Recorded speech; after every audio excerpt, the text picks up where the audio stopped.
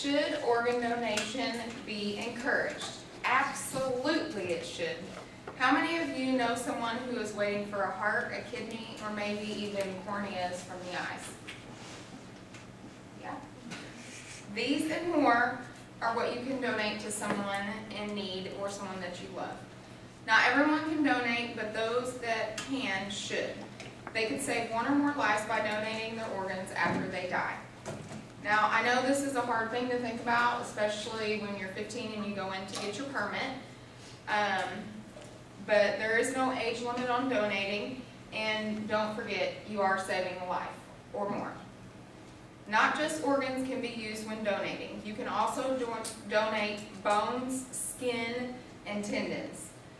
I personally have always been a donor. When I got my permit, that was the first thing I looked at, and I decided to mark it. That was having family members that have needed a heart and kidney. That was the first thing I made sure I checked, was that I was going to be an organ donor.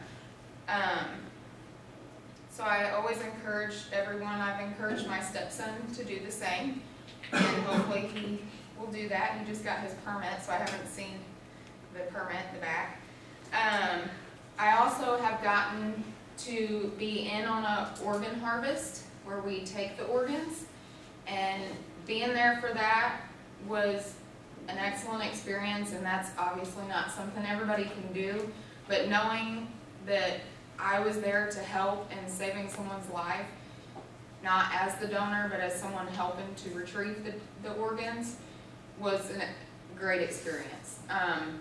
Now, it was also kind of a weird experience, but that's another story. But we got to harvest a kidney from there, the long bone, which is your leg, and the eyes. And so that went to 3 different people. And the bone actually could go to more than one person. So, again, I encourage everyone to be an organ donor. On the back of your driver's license, please mark that spot and be an organ donor. Don't forget that it is saving your life possibly one day, and for sure someone else's.